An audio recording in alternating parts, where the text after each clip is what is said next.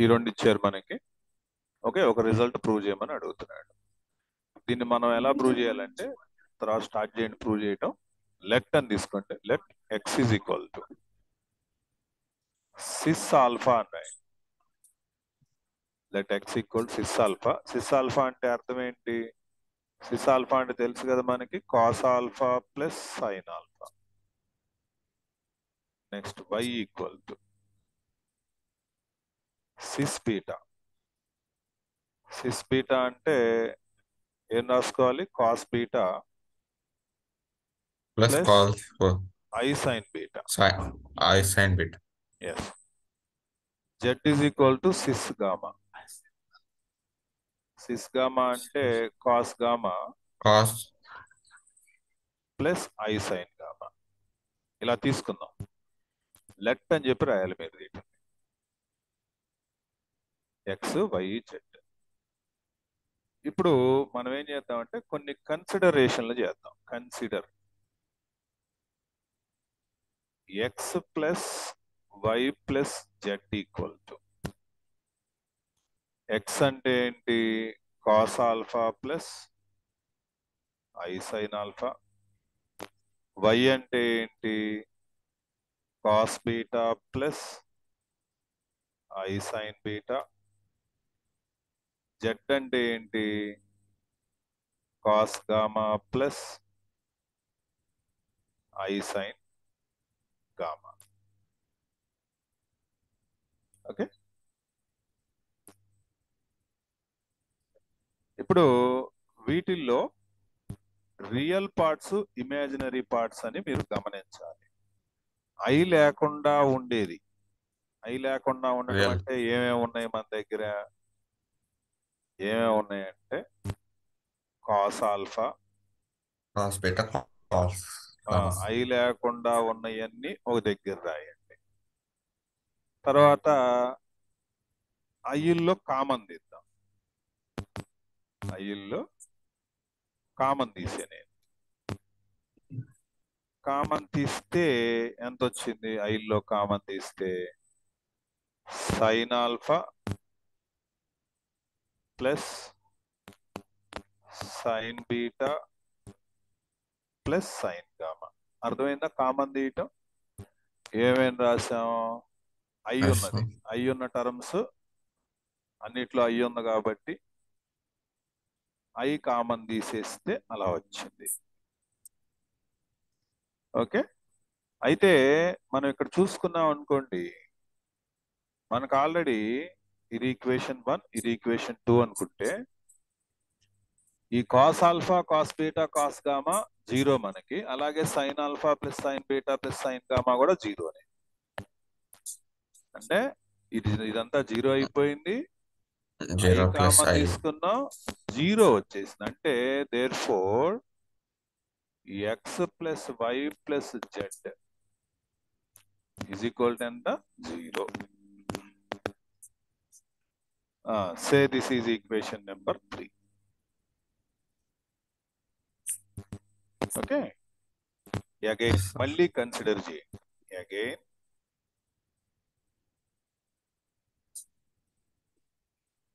Again consider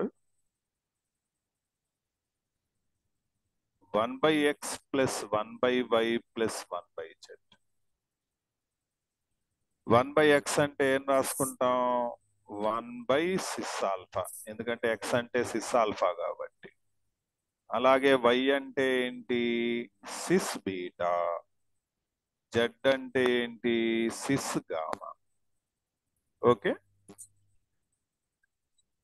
so 1 by x plus 1 by y plus 1 by z equal to, ఈ sys ని పైకి రాసావనుకో ఇలా minus వచ్చేస్తుంది దానికి. ఈ 1 by సిస్ ఉంది కదా, 1 by సిస్ ని సిస్ గా ఎట్లా మారుస్తాం? యాంగిల్ దగ్గర మనం మైనస్ పెట్టడం ద్వారాగా మార్చుకోవచ్చు, లైక్ దిస్. ఓకే, అయితే మనకి ఆల్రెడీ తెలుసు సిస్ మైనస్ ఆల్ఫా అంటే cos alpha minus I sign alpha. ఈ మైనస్ మధ్యలో పెట్టాలన్నమాట. ఓకే, అలాగే మిగతాయి కూడా చేద్దాం. Cos cos beta beta minus I sign beta. minus I sin beta yes, అలాగే cos gamma plus minus cos I gamma sign gamma. minus I gamma. Again మళ్ళీ ఏం చేయాలి? మళ్ళీ సేమ్ ఇందాడు చేసినట్టే చెయ్యాలి. రియల్ పార్ట్స్ ఏమేమి ఉన్నాయండి? రియల్ పార్ట్స్ ఐ Cos లేకుండా alpha, cos ఉండే beta. అన్ని real parts. Yes, cos alpha, మరి cos beta, cos gamma. I ఉంది చూసారా? ఆ ఐ ఉండేది ఏంటంటే మైనస్ ఐ ఉంది కాబట్టి కామన్ తీసేద్దాం. అప్పుడేమొస్తుంది?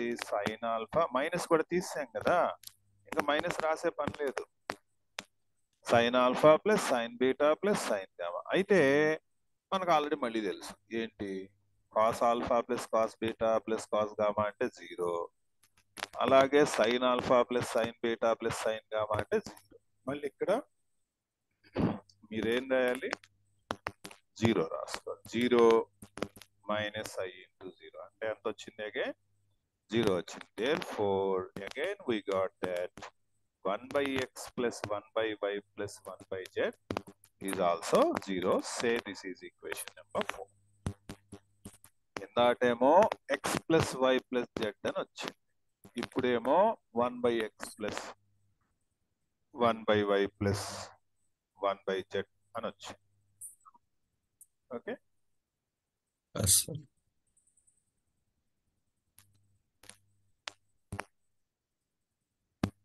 ఇప్పుడు మళ్ళీ ఏం చేద్దామంటే again consider.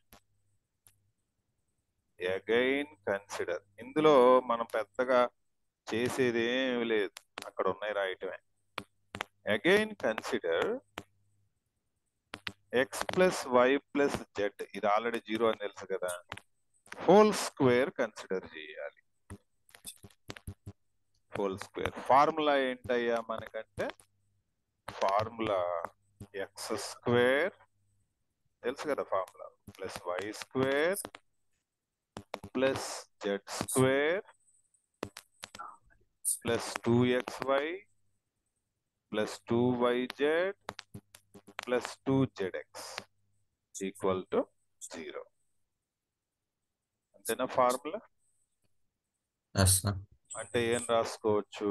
X square plus y square plus Z square equal to minus 2 of, అన్నిట్లో 2 కామన్ వచ్చింది, xy plus yz plus zx.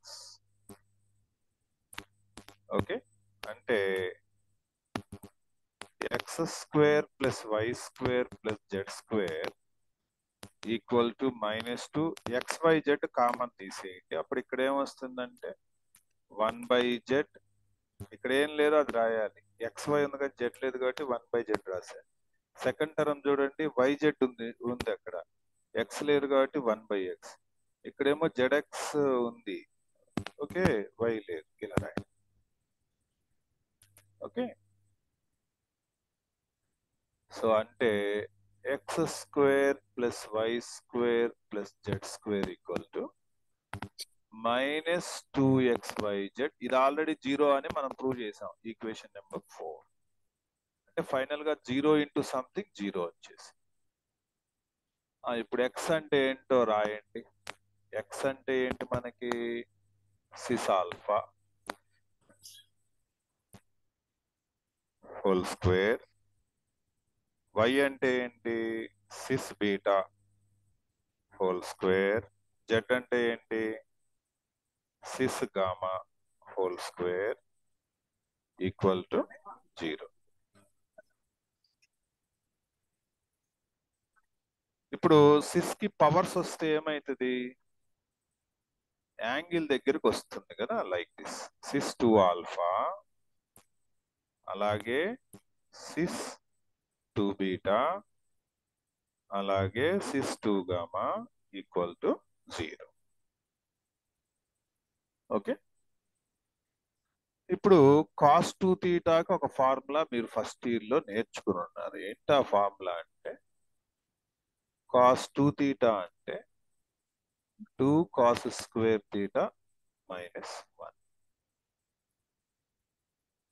2 cos square theta minus 1. That was the formula. Okay.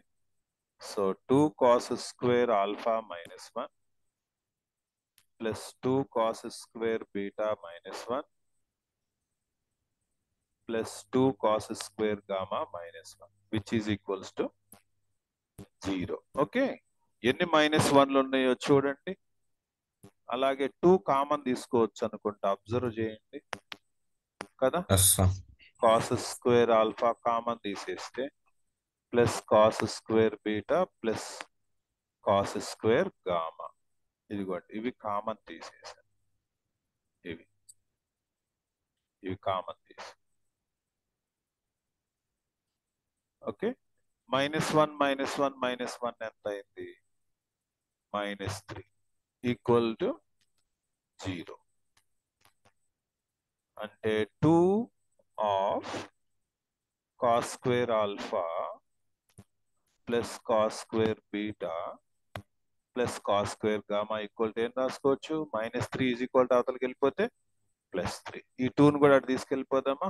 Multiplication లో ఉంది కదా. ఈజ్ ఈక్వల్ టు అవతలకి వెళ్తే ఏమైపోద్ది? ఇది is equal to అవతలకి వెళ్ళిపోతే డివైడెడ్ బై లోకి వెళ్ళింది. Okay, so 3/2. So this was the answer of this question. Okay.